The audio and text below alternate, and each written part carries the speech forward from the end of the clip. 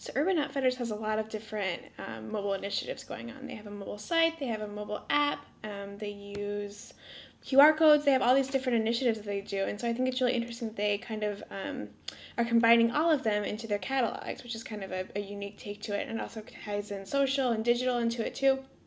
So I think it's a really smart move for a retailer, especially, I mean, you're seeing there's all kinds of these different QR codes out there, especially right now on different direct mail. And so it makes sense that they're using them, because it's a great way to kind of leverage your editorial and your print content into mobile and definitely promote it and promote all your different sites and everything else you have going on digitally. It's an easy way to do it with different mobile calls to action on direct mail.